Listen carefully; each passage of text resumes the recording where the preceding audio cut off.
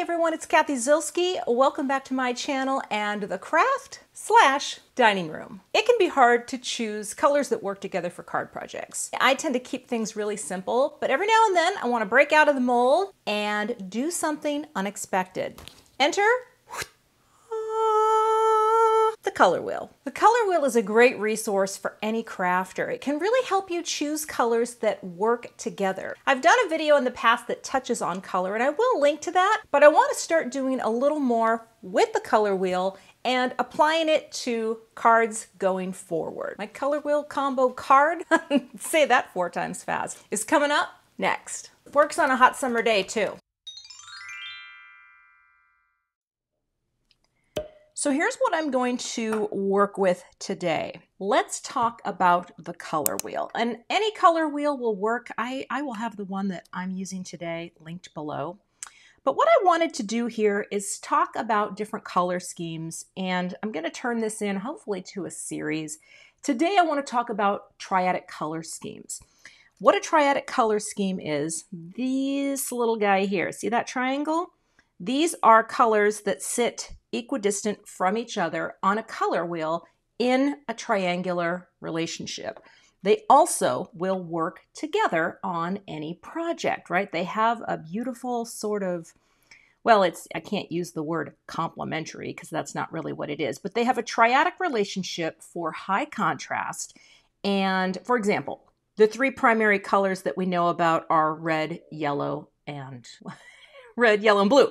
You know, that is a classic color scheme in the triad. But what I wanted to do today, I started with this color. This is a Simon Says Stamp Melon, okay? So I went into my oranges and yellow orange, and I'm actually going more into the yellow orange for this.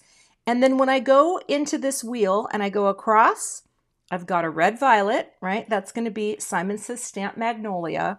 And then my blue is going to be a blue-green, and I'm going to use the color Scuba. And actually, I should show you the Magnolia too. Now, this is just one way to use a color wheel to start out with some colors that you like. I'm also going to use black ink with this set. Now, this is called Organic Fruits. I have not made anything with this yet. But what I have seen, I have loved the way people are using this and layering in, you know, different colors and the overlap and the offset. I love the offset stamp possibilities. So that's what we're going to do with this. And I might even use the scuba color as my greenery. So that could be interesting. But either way, let's get started with some stamping so I can show you how this triadic scheme works. So I'm going to use a creative corner today. I hardly ever use these, but I do need this today because what I'm designing here is a single panel, right? I'm going to have an orange here, and I think I'll have maybe a pear here, and I'll have one more piece of fruit down here. I don't even know, is that an apple, an orange? It's hard to say. I'm going to start here, and I'm actually going to get both of these out because I want to make sure, I am going to trim this down a little. I want to make sure that I am lining this up properly in this piece of fruit. So how about if we do this? Actually, no, you gotta have it be in the stamp side. Okay, like that. Oh, I am a highly trained professional fruit wrangler. Okay, I think that'll work for my first color. So here's what we're gonna do, right? And I'm sure the paper will shift. I am going to pick that up. Maybe I don't need this because I'm going to trim it down. You know what? I'm taking the corner out because I'm not. I'm going to trim this down. All right, let's just pop our fruit shadow there. Okay. Pick it up. You got to change, you know. You can change. And because I decided here on the fly that I was just going to, you know, oh, let's get those bubbles out. You know how that is with the bubbles. Bubbles out, right? Lift it, press. Get them all out. I'm going to ink this up really well. Okay. I'm going to bring this down and I'm going to stamp. Just like that. Okay. Let's do that again. Bring that down. Like that. Now I'll go ahead and clean this stamp off. Like that. And then I'll pick this little fruitastic outline up. And how do I want to do this? I do want it to be a little offset, okay? And that's what I love about this type of thing. Like if you're going to use the dies, which I'm not going to today, you know, you're going to want to have things lined up differently, but this is just, oh, well, I think this will be fine. Simon Intense Black. Let's stamp that down, pushed in the corner. All right, nice. Okay, and stamp it down one more time. Get a nice bit of black there. Okay, color number 1, done. I'm going to do a pear. Okay, cover you up here for a second, like that. And because I want to do the black over the pear, I think for the pear, is that what I want to do? Do I want to have it be a little bit like that or like that? Does it go on? Oh, I guess we do want it to be on this side. So I think what I'll do, pop that right there for now. Pick up the stamp. That. Pick it up. Push it down to get the bubbles out.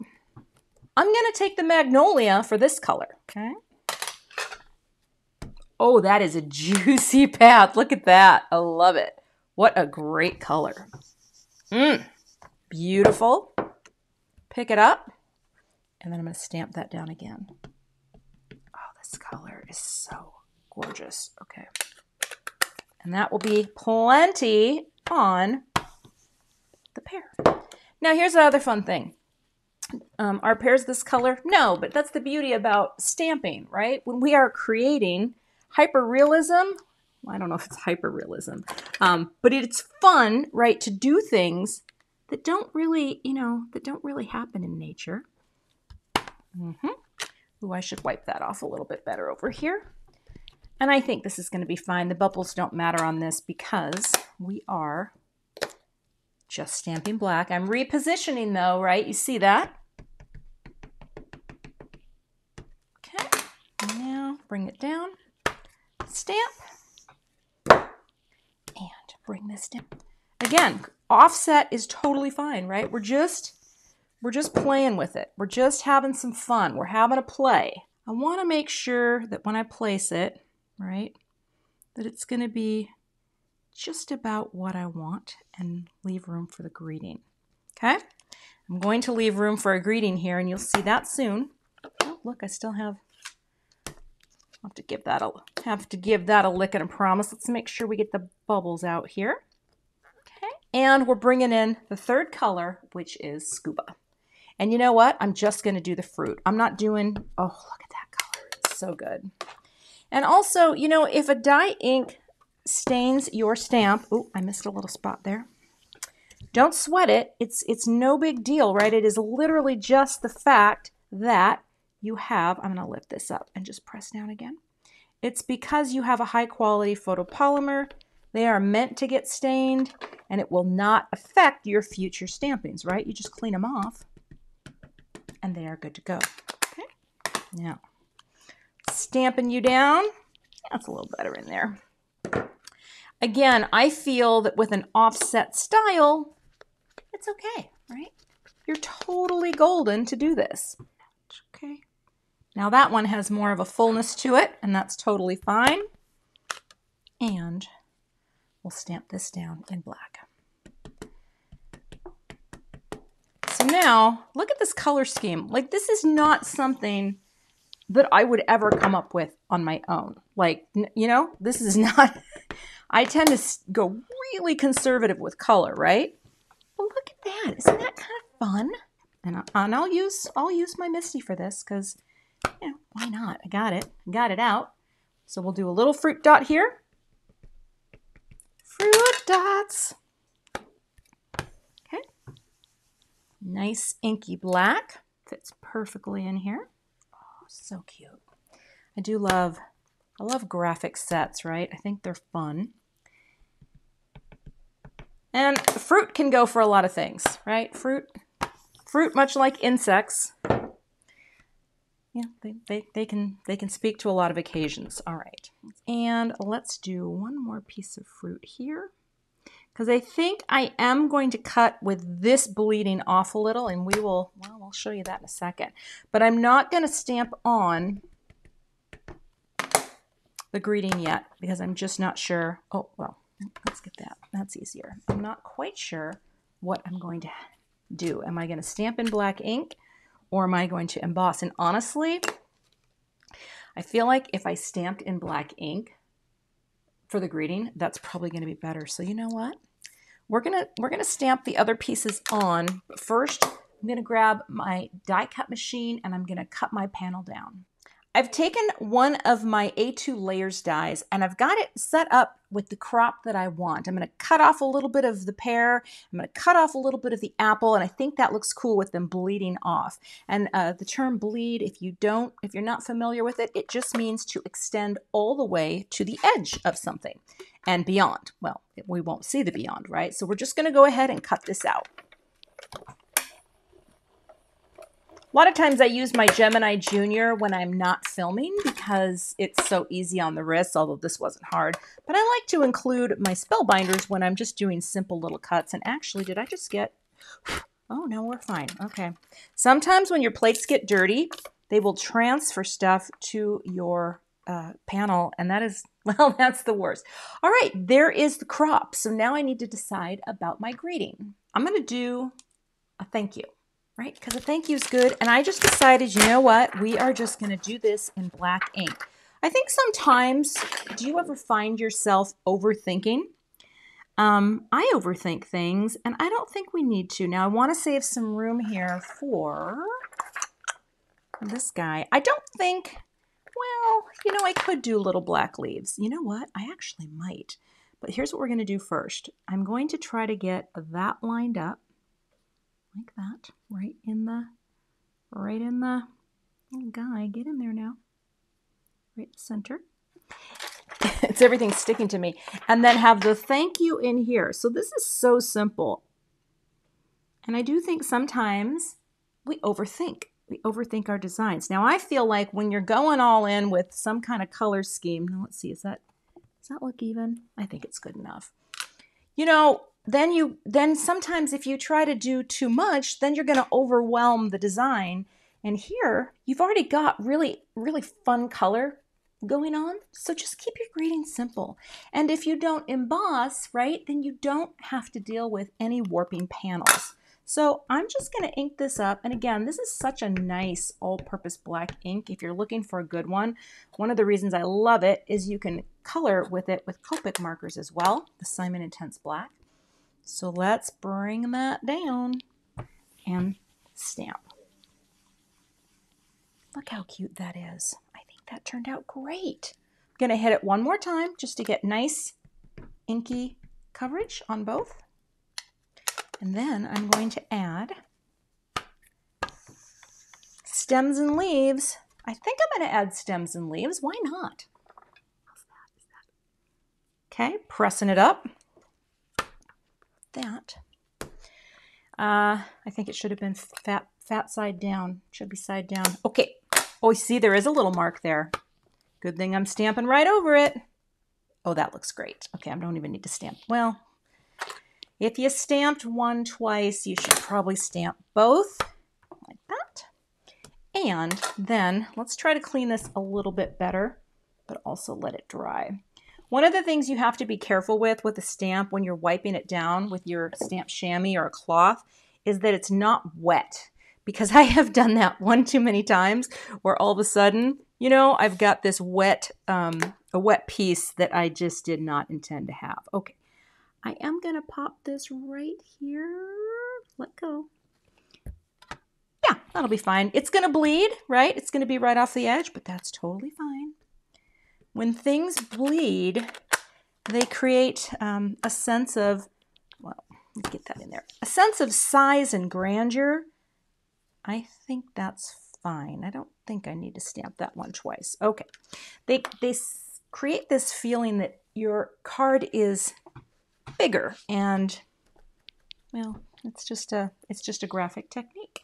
All right. Now, should we do a few leaves? Maybe not on the top. What if I did, let's see.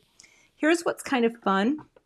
I don't know if I want to do solid leaves, but I could do little outlined leaves. How about that? How about just an outlined leaf for each one? Just a way, again, to bring in a little graphic interest for that outline, but I am not going to color it because I just want this to stand on its own. Oh, that's so fun. How fun is that? I didn't even know that was going to work. That totally works. All right. We're going to also do that with our pear. Cute. See that little residue transfer? It's totally fine. It's going to be fine. Got a little on the MISTI door there, but it will all clean off. All right. Sometimes I just don't have the bandwidth to pull in my stamp presser. Okay, wiping it down. Now, if this was down a little, that could have worked, right? But you know, it's fine. Totally fine. Because it just gives a little texture there. And honestly, sometimes you don't know, right, when you're designing a card, especially if you have no, practical example that you did or whatever. This is truly designing on the fly. All right. But that is a super fun panel with colors that work together. So for my card base, I'm keeping it clean and simple, right? I don't want to detract from the wonderful color combo that I've created. And that's really a personal preference. For me, whenever I pick something that's bold and, maybe not a traditional color combo that I would use, I'm going to go on a white card base or a craft card base, or maybe even a black card base would have been nice for this. But that's my card base. Now I'm going to take my panel, which I have already put some foam tape on the back. Did that off camera, right? I think my ink is nice and dry. Oh, there I am with my opes. How many of you out there say ope? I learned it from living in Minnesota, and now I say it more than my Minnesotan husband. But I digress. Let's just line this up. I'm going to stand up here over the card base. Just like to visualize all the sides before I press. Just like that. And that is the finished card project. I'm not going to put anything else on it. I could grab any number of envelopes. In fact, let me grab one. You could take any one of those colors for your envelope. Isn't that pretty, right? Just pick up one of them. But these colors, again, based on our selection from the color wheel with our yellow-orange, our red-violet, and, well, I guess this is less teal than I thought it was going to be. But again, I know the general area here, and that's how come I know they work together. So I hope this is helpful, and I challenge you, if you have a color wheel or you get a color wheel, you can actually download a color wheel for free as well. Like, there are many printable color wheels. You don't have to have, a physical one, but it can definitely help you when you are choosing colors and kind of busting out of your mold. So I hope this was helpful. Again, super simple example, but I'm going to be tackling more ideas with the color wheel and how to choose colors going forward here on my channel. Thanks so much for watching today. I would love to have you become a subscriber to my YouTube channel. And if you do subscribe, be sure to hit the gray bell below the video so that you don't miss the next time I post. Here are a couple other videos that you might be interested in watching. Thanks so much and have a great day.